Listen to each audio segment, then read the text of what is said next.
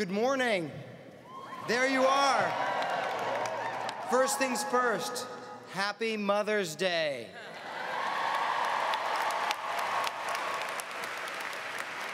Thank you, moms. My name is Max Mutchnick. I am the class of 1987, but I prefer to be called the Max.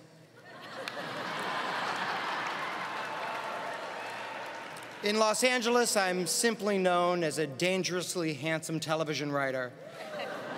But in Boston, I'm just an overpriced cafeteria on the second floor of a dormitory.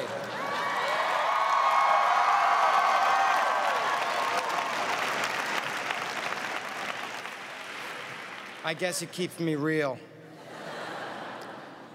I am so thrilled to be here today. Receiving a doctorate of human letters in this company is truly awesome. I don't think I can adequately express the meaning and significance that this degree will have on me and my family. This week, my mother will finally be able to sit down at the beauty parlor and tell Susie Schmertz that her son is also a nice Jewish doctor.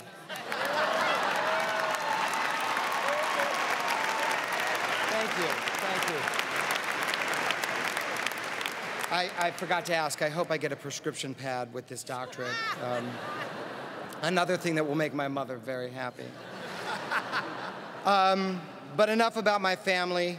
There's more to come on my same-sex, almost legal husband and our twin daughters born via gestational surrogacy in a section of the speech I call Gabies and Schmarriage. A gay man can have it all-ish in 2013. I first want to acknowledge the Board of Trustees and our esteemed chairman, Jeff Greenhut. Thank you for having me here today. I have proudly served on this board for 8 years, and I wear it like a badge of honor.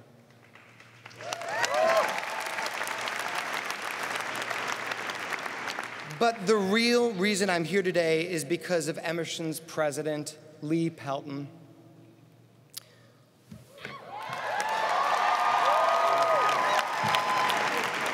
What an exemplary leader you have been for this college, particularly this year, particularly in the minutes and days following the horrific incident that took place in our front yard on Patriots' Day. I was in my office on the Warner Brothers lot in Los Angeles when I was told about the bombing on Boylston Street. My first thought was for my family and for Emerson. My nephew is an Emersonian. When I reached Mason, he told me that he was all right, but that some of the students had been injured and that President Pelton was at the hospital with them.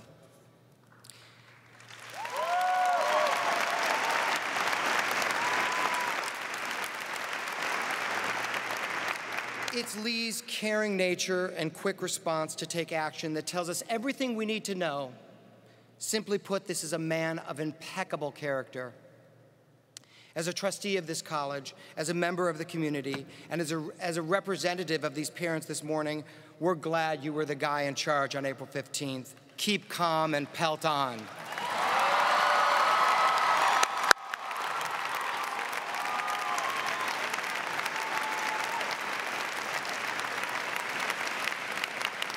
Okay, thank yous out of the way. Now on to what you Emersonians really care about, yourselves. You all have been very patient. I've talked about other stuff for almost 3 pages. But now it's time to dive into a big pool of you. But again, I have to express more thanks. Because it's not just President Pelton and the remarkable faculty at Emerson that get all the credit for the handling of the events surrounding the marathon. It's you too. It's the kick-ass class of 2013. As a student body, you rallied immediately. Moments after the blast, you kicked into high gear. You took to the streets armed with cameras and journalistic know-how. In the days following, you were online, checking in with one another, donating blood, and in true Emerson fashion, you found a way to use communication and marketing to raise money for the victims.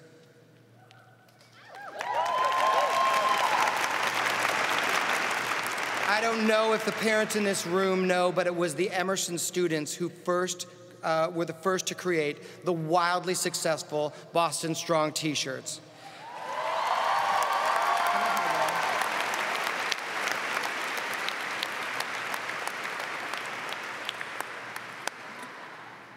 As of this week, the Emerson Strong campaign has raised over $800,000.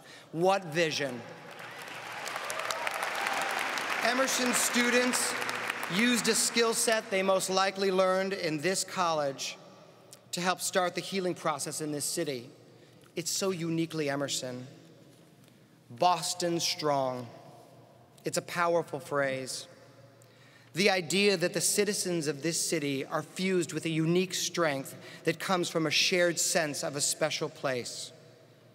It got me thinking. The students at this school were able to create Boston Strong because they are Emerson Strong. You are Emerson Strong. I am talking to all of you, whether you are leaving today with a degree in film or theater, or journalism or communication disorders. Every single one of you is Emerson Strong. Now, I don't know how this school does it, or if we show up this way. It doesn't really matter because we always find each other. It's this thing that we have.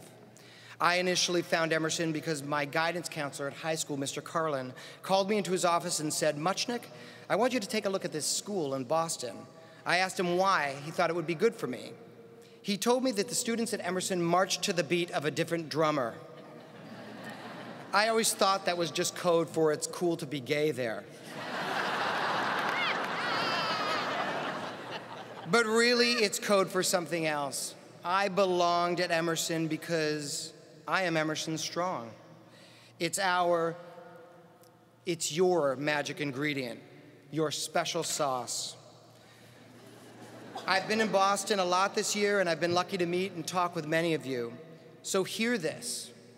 You are the best of the best. You are the best of the best. And it gets scary after graduation, so you must always come back to this simple truth. You're good at what you do. Boston Strong, Emerson Strong. Today, I think it's my job to help you never forget about your special sauce. So how do you hold on to everything you've cultivated for the past 4 years? Friends of mine have an 8-year-old son and just recently gave birth to a little girl. When the mother asked her son days before she was to give birth if he was excited to meet his sister, he said yes, but he had a condition. He insisted that the only way he would welcome his baby sister into his life was if he got to meet her alone. He didn't want anyone else in the room. His parents struggled with this, but ultimately decided that it would be okay. They had a baby monitor in the nursery, so they could listen in, and if anything went wrong, they could sweep in. So the first night, the baby girl was in the house and comfortably cooing in her crib. It was time for her to meet her big brother. The parents opened the door to the nursery, and they let their 8-year-old son into the room. When the door closed, Mom and Dad rushed to the kitchen to listen to the baby monitor. They heard their son cross the room. The crib creaked as he pushed his face between the slats. For a moment or two, he listened to the sounds of his infant sister and then whispered a simple question to the newborn child. "Tell me about God because I'm forgetting."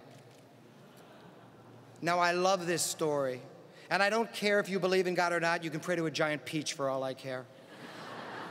That story has always touched me because it's about not forgetting who we really are. We are the 8-year-old child, and God is our identity. It's our character. And character, ladies and gentlemen, is all we really have. We are born, we are perfectly untouched and pure, no pretense, completely authentic. You don't have what I call the "what will they think of me" syndrome. But here you are now, 20 years later, draped in all this knowledge. You have belief systems and relationships. You have a cultural identity. So how can you remain authentic while you're busy trying to be a brand? First and foremost, stop being a brand. Ketchup is a brand. Preparation H is a brand. It really gets in the way of being a person.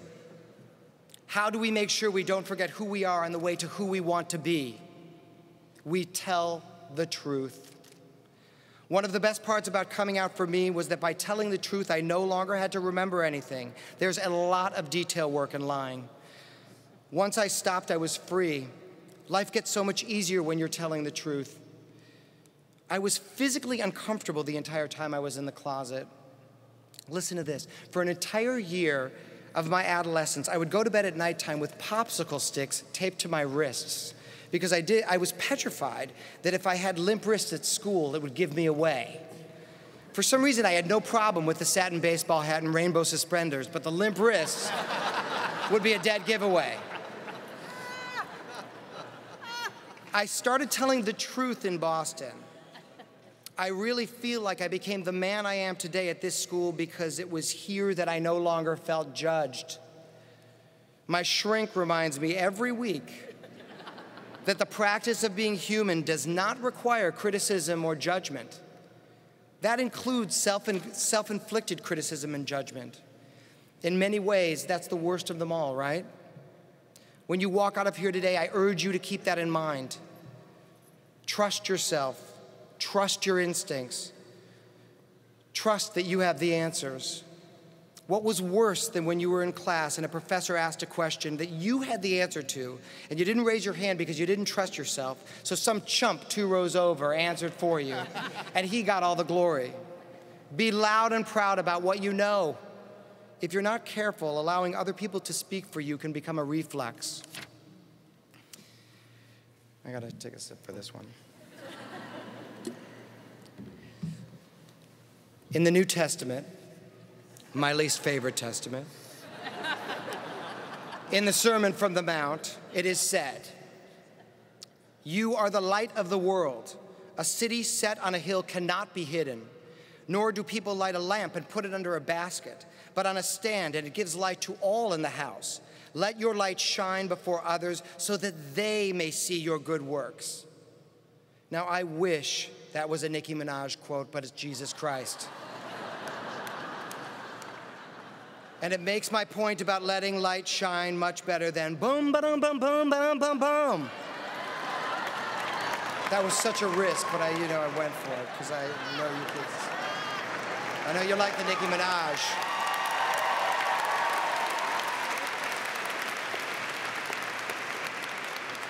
Will and grace only came to me and my writing partner, David Cohan, because we weren't hiding our light under a basket. We were going to tell the story, we were going to tell that story before anyone else did. We would never have been able to write 200 episodes of that television show if we were worried about perception and judgment. It was only when we let go of that fear and told the truth that the stories we wanted to share were able to come forth. Not trusting yourself clogs up the pipes. You can't even ask good questions if you're not you, or write good speeches. In preparing for today, I felt an enormous responsibility to connect with all of you. I so badly wanted to get it right. I studied all these different commencement speeches online. Tom Hanks at Yale, Oprah at Spelman, Steve Jobs at Stanford. They gave great speeches. I wanted to be them, but every time I sat down to write this great speech, nothing would happen. It was only when I stopped being an Oscar-winning black talk show host who created the iPhone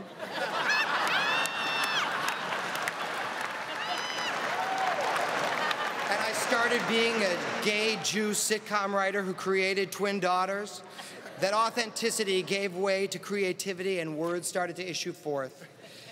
And you know, guys, being authentic doesn't mean you have to stay the same. Transformation is key. When I got to Emerson, my name was Jason Mutchnick. When I left, my name was Max Mutchnick. And as of this morning, I am officially Dr. The Max.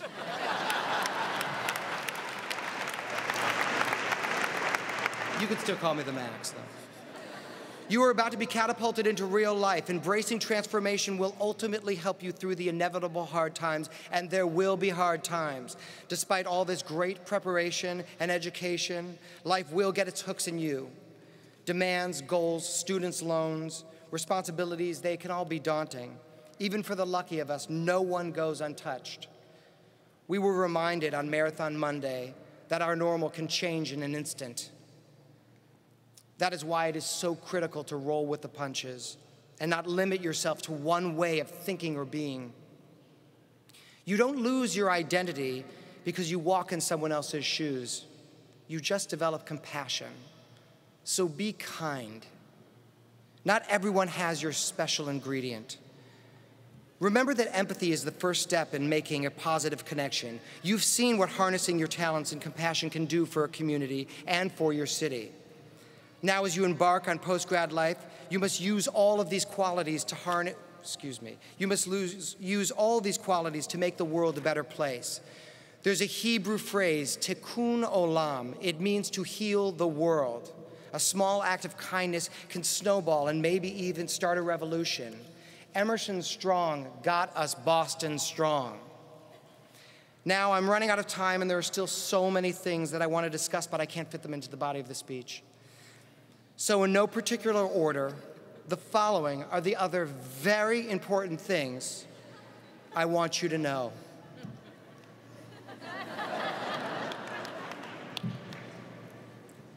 Red vines are better than Twizzlers.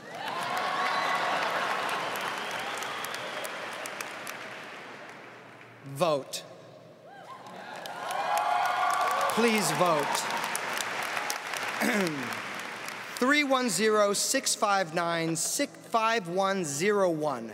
That's Dr. Tatoff's office in Beverly Hills. It's a tattoo removal place. You'll want to get your tattoos removed. Nicole Richie and I learned this the hard way. Take care of your shit.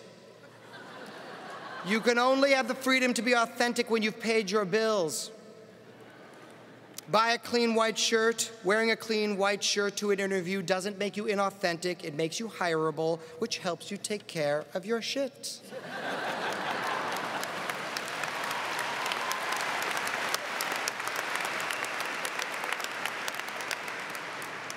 Don't wear cheap shoes. Just in general, don't be cheap, but especially when it comes to footwear. Am I right, Debbie Allen? She knows. She knows about footwear. Reality TV is junk food. Make no mistake about it. You'll get fat if you watch this stuff. American Idol and Fashion Queens are the exceptions. Mashed cauliflower is a great low-caloric alternative to mashed potatoes. Make your bed every day. You think it's silly, but it's not. Make your bed. Love is not a pie. You get more than 6 slices. Give it away freely, my friends. Your body is a pie.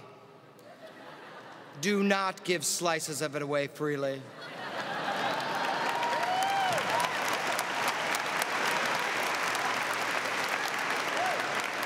When you get a chance to meet a famous person, it is often very disappointing. Remember this when you become a famous person.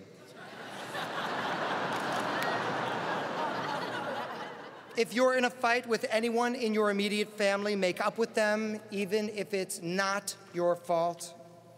2 more, yes. Make up today. I'm sure you've pissed off somebody. 2 more, and probably what I believe it to be the most crucial. It's more important to be interested than interesting. I repeat, it's more important to be interested than interesting. And finally, listen carefully. Do not sleep with people in business class.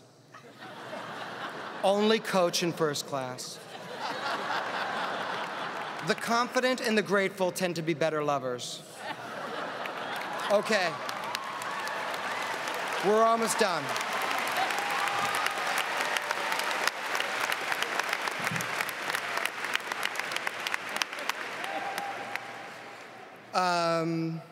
As I take a final moment of reflection, I can't help but look at your faces. You are all beautiful. I am so proud and grateful to know that you are about to charge into the world with a world-class education that will allow you to leave a mark in amazing and important ways.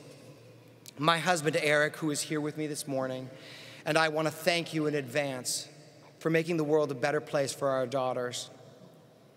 And finally, I want you to never forget, it was you who lovingly helped this city with Boston Strong because you are Emerson Strong. So now it is time to graduate strong. This is your time. There's room for you wherever you go. You get to write your history. You get to tweet your history. Just make it count.